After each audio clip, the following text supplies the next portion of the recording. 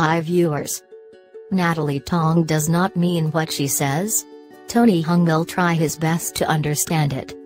Tony Hung, Sisley Choi, Liza Wang, Stephen Ma, Lin Ziawei, Kelly Fu, Rebecca Zhu, and others were filming the Lunar New Year program at TVB City on 21st of January. Tony needed to taste the ingredients with his eyes blindfolded, and Sisley kept feeding him fermented juice, essential oil and curry sauce during the game. It became an amusing scene as it was too spicy and Tony kept drinking water.